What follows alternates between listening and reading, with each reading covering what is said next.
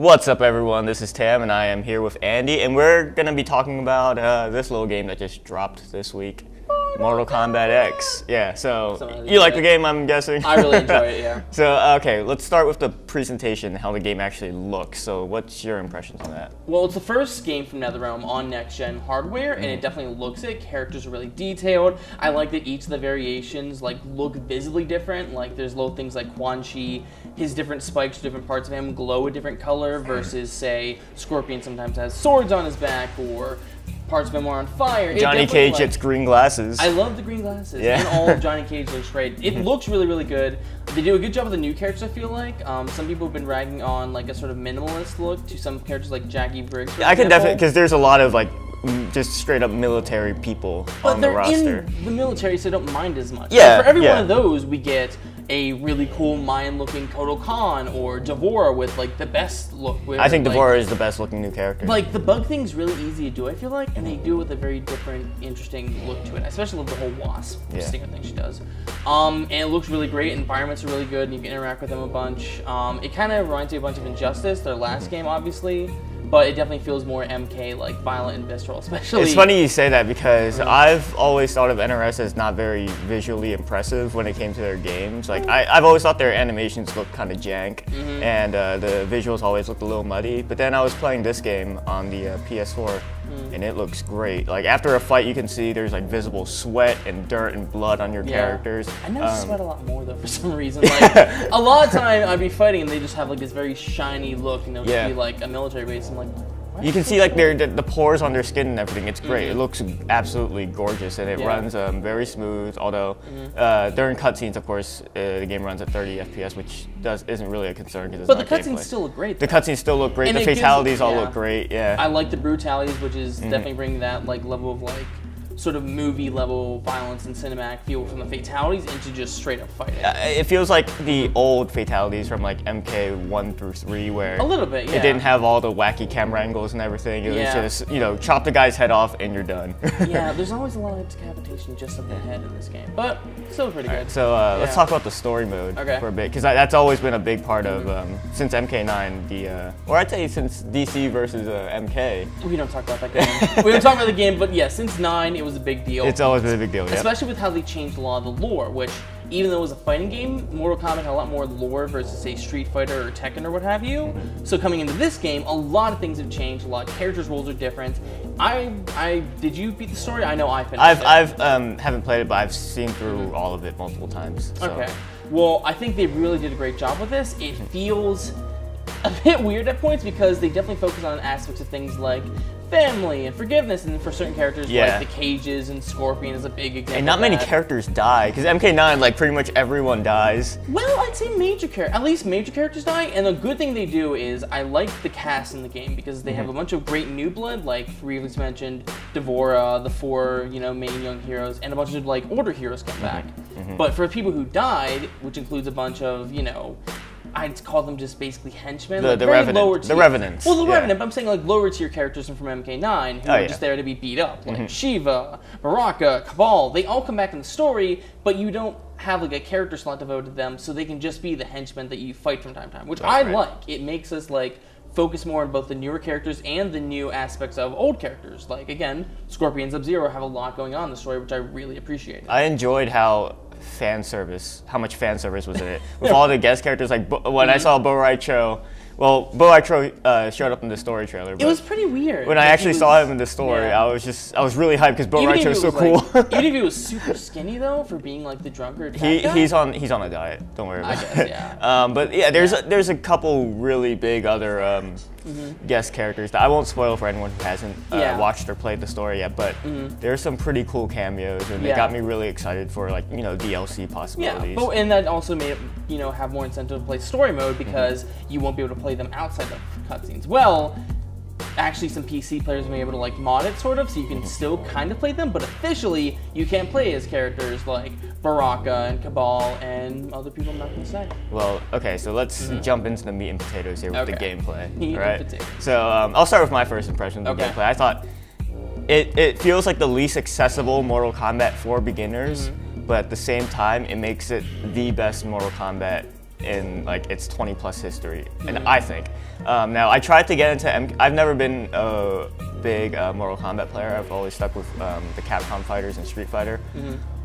And I tried getting into Mortal Kombat 9, and I couldn't quite do it. But Mortal Kombat X, I feel like I'm 100% in, just because of how well it controls. The fact that they give you 3 variations for each character isn't really something that you see in any fighting game ever. So I thought it was a nice, unique twist on, you know, the character matchups and, you know, oh, your character can't zone? Well, now they can in this variation, you know? It feels great. What do you think about it? See, I definitely like all that stuff. I actually feel it's more accessible, to be honest, because we now live in a generation where, like, we get fighting games like this, but we've also gotten stuff like Killer Instinct. Killer Instinct is very much, you learn the game and you get good at the game, or you lose and you don't have fun. Because it's very, like, deep and hard to get, like, truly master and, like, enjoy. This game is a lot more open, I gotta, like, be honest. Like, the variations definitely change things up a bit, but I like that they keep certain special moves for all variations. For instance, Scorpion can always do these spear throws, he always throws ice balls, so with that in mind, it's easier to, like, get a base understanding of a character and then, like, specialize in certain variations. I love the variations. If there is one issue, it's that certain characters get variations that don't quite work for me. Yeah, my main one is, I main Cassie Cage in this game, and I mainly use her brawler variation, and I'll occasionally go to Hollywood if I want to do some Vortex shenanigans, but I have never touched her Spec Ops because I feel like her playstyle doesn't really, you know, loan itself well with like a zoning style variation. Which is understandable, you know, because she's like really up close and personal and has a lot of good short-range normals. For the same reason I don't like Sonya, because Sonya has that same like up close personal thing going on, but there's one, I forget what it's called, but it's one variation where she focuses on using grenades and like a little drone comes in and keeps resupplying her, but you'll use your 3 grenades and then you'll just spend your time hopping around trying to get away from the other character to then reload and then get back into the fight. But that's the great thing, because maybe you don't like playing Sonya as a keep away character, but another player might like Sonya. Well, so that's how ingenious it was for the 3 variations, because I'm everyone. not saying it's bad. I'm just saying like it sometimes doesn't work with the character, and sometimes it will be like you'll have your special moves and your normal moves, and that'll be one kind of play style.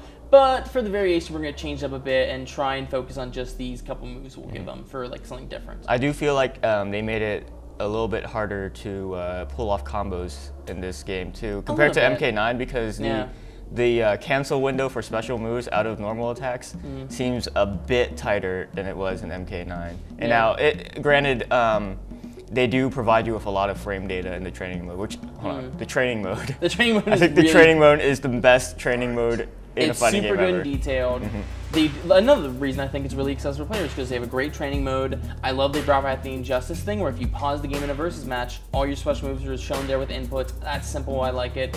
I like that it's accessible even with fatalities, which have been like, I love fatalities. I can't pull them off all the time, but getting like a token to go here, just have an easy fatality because we know you want to see it is awesome. And even a tutorial mode for that is even better. We'll make it easy for you, you idiot. Yeah, a little bit of that, but like. Somewhat that, but somewhat just, hey, we knows what you came for, but you're not the biggest fighting game fan, so if you're just over at a friend's house and you're like, hey, just, you know, cut my head off, do the cool Kung Lao thing. Alright, so let's talk online. I know you've had some pretty good experiences. Well, we need to talk about how it's different consoles at least, because I'm on the One, and the One has had no issues with online at all. And I've played the PS4 and some of the PC, though the PC was kind of borked at launch. Yeah. People were having some big issues with stability and things like that on the PC, so I didn't really touch that one much. But on the PS4, you get, the netcode is, I'd say, the same as Injustice in that it's functional. Yeah. It's nothing to write home about, but it's functional. I played Injustice on the PS3, it had some issues, but it did work all the time at least. Like, it never slows down to the fact that you're just like, what's going on, and just you're totally bored. But fatality. It's really bad, I've had like really good matches that run pretty much seamlessly, and I have other matches where there's at least a 1.5 second delay, which is pretty awful for a game that requires so much precision. Yeah. I mean, again, it's gonna get patched. It'll probably get fixed. But right now, it's an issue. But like, I'm not gonna hold it majorly against long the term, game. Yeah, exactly. Yeah. Now, how do you feel about all the stuff with the different factions? The factions I love. I absolutely love the factions. Mostly because, so joined with the Lin Kuei. Same.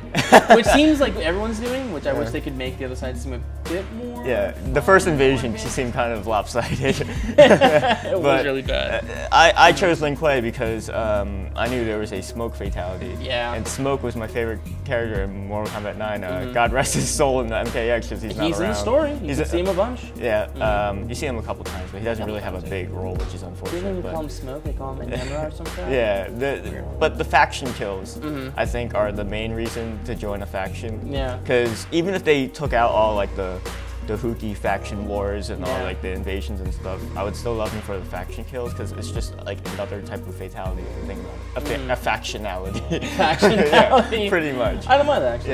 Yeah. Like I like them because they're not really like as flashy as fatalities, but they're still just as cinematic.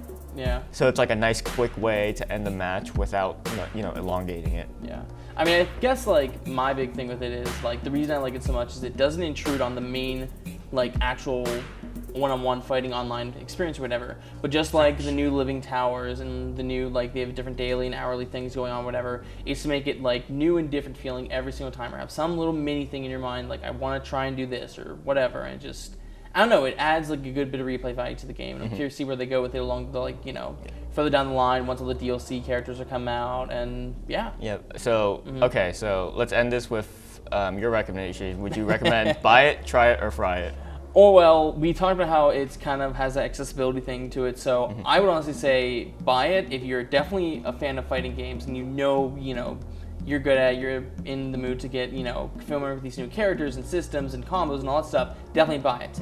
If you want to jump in on fighting games, like really jump in on them, this would be the game to do it because I think it adds enough accessibility and like helpful tutorials and like it helps ease in new players into this so well that they soon can become maybe not masters, but like we become like really good at it too and have a good fighting chance. And even if you're totally new at it, like new players can have just as much fun and there's tons of stuff to do, and I think just one of the best next-gen fighting games I've played in the longest time. Yeah, so I'm gonna definitely buy it. I'm gonna echo some of what you said, but with a slight little variation. My 3 variations of this review.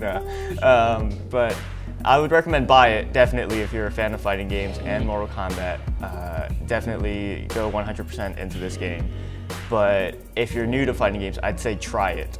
Just because, like I mentioned, this was my opinion, so, and you obviously disagreed with it. I'm showing up, you can keep it on. But I think, try it if you're new to fighting games, because I think it is slightly harder to get into than other NRS games. Like, it's a little less casual friendly. I guess that's the word I was looking for. Yeah. But, yeah, that's all for our review discussion. So, Mortal Kombat X is out now on the Xbox One, PS4, and PC. So, you have our recommendation, so it's up to you.